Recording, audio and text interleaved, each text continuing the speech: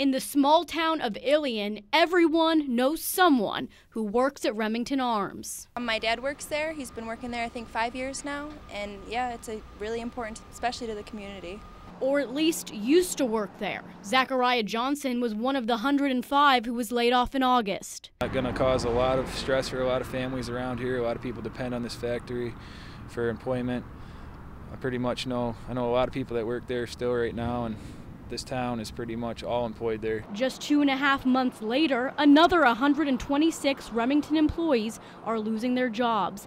But the people of Ilion aren't surprised. Remington is like the biggest part of this community, but it's also, with like the different government changes, with like the gun laws and everything, it's kind of hard to stay here when there's just so many restrictions. Remington has been suffering since the New York SAFE Act passed, which outlawed automatic weapons in the state, including the Bushmaster rifle, which is produced at the Ilion facility. People here in Ilion tell me that these layoffs not only affect Remington Arms workers and their families, but the entire Mohawk Valley economy.